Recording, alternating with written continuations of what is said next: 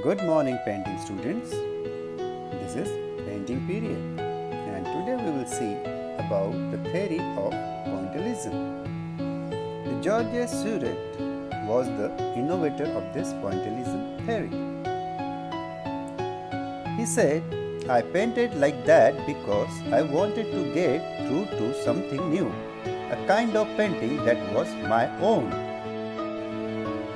Pointillism, it is a technique of painting in which small dots of pure color are applied to form an image.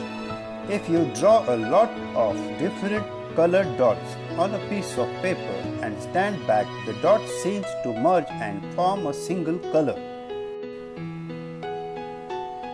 Georges Seurat and Paul Signac developed this technique. Thank you, children. Have a nice day.